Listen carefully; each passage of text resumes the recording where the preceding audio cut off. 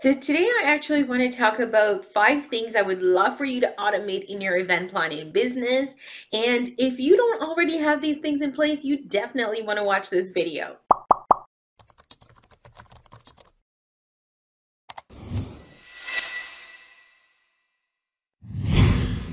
Hi, I'm Jodianne Rowe, founder of the Event Certificate, and I'm a digital marketing expert for event and wedding planners. So today I'm going to be sharing 5 things that you need to have automated today before you do anything else. So the first one that I need you to have automated is your contact or lead generation form on your website. So if you don't have a CRM right now, you definitely need to go sign up for one. And a CRM is a client management system. There's a couple of them out there, but there's 3 that I highly recommend you check out, and those are Honeybook, Dubsado, and Allplanner. And I'm going to link all of them down below for you so you can check them out. Now, essentially what this does is when you have this process automated, someone comes to your website, they complete a form, and it automatically kicks off a process in your CRM that pulls them in as a lead. It has all their name, their contact information, and any other questions you put in the form. It allows you to also just follow up with them automatically. You can set an email thread that just goes out to them automatically, so you don't actually have to come in and respond until you have a moment to. So this is one of the first things you need to automate. The second thing, and this one is a little optional, but I do like throwing it in, and that's the chat option on your website.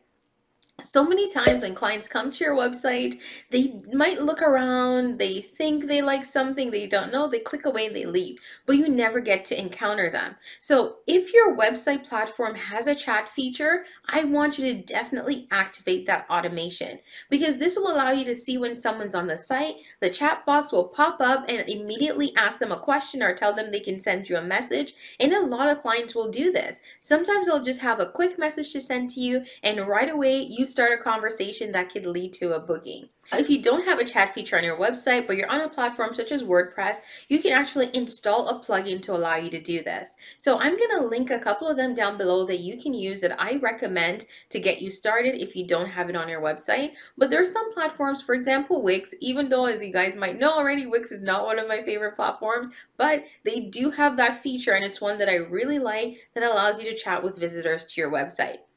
Now, while we're on the website, there's number 3, and I'm going to throw it in, and that's a lead magnet. And a lead magnet is essentially a free piece of content that you have pop up on your website or is loaded somewhere on your site where clients will enter their email address and be able to download it. Now, I know a lot of event planners have some sort of feature like this on their site, but a lot of the times what you have is they have a newsletter box or sign up for updates. Here's the thing. Let's say you're a wedding planner and I'm visiting as a bride-to-be and I'm looking around trying to make a decision. I do not want to sign up for a newsletter for a wedding planner. Here's why. I don't know what this newsletter is going to contain. I don't even know if I want to hire you. I'm just shopping around. Neither do I want to sign up for updates. So what you need to do is you need to ensure that that lead magnet is something of value. So research what your clients are struggling with most at the time when they're looking for a planner.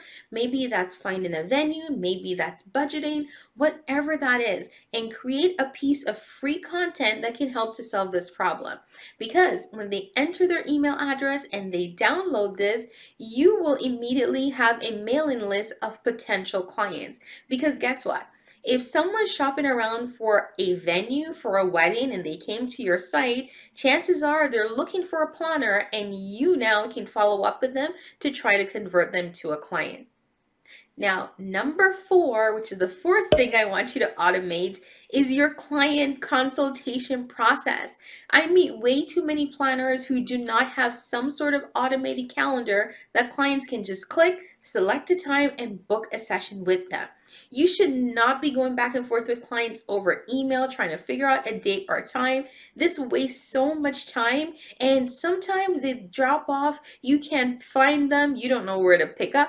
I don't want any of that. Just send them a link, have the link on your site where they can click it, book it, schedule it, and you're just able to connect at the time that it's scheduled. This is a time saver, guys, and you definitely need to have it. Now, the final thing is I want you to actually automate your review process. So I won't go through the process of working with your client because if you get a CRM, the CRM will control most of your booking process. So that's actually booking the client, sending them a proposal, sending invoices, collecting payments. So that was in tip number one. But number five is your client review. So your client review process is one that should never be forgotten, and too many planners forget this. So here's what I want you to do. I want you to actually set up something, if you're already on a CRM, that automates this process. So what do I mean by this? Let's say you're working with me and you know my wedding is going to be April 30th, right? So at the end of April, once that date hits, you should have a process where immediately, let's say every 5 or 7 days, you can set the timeline.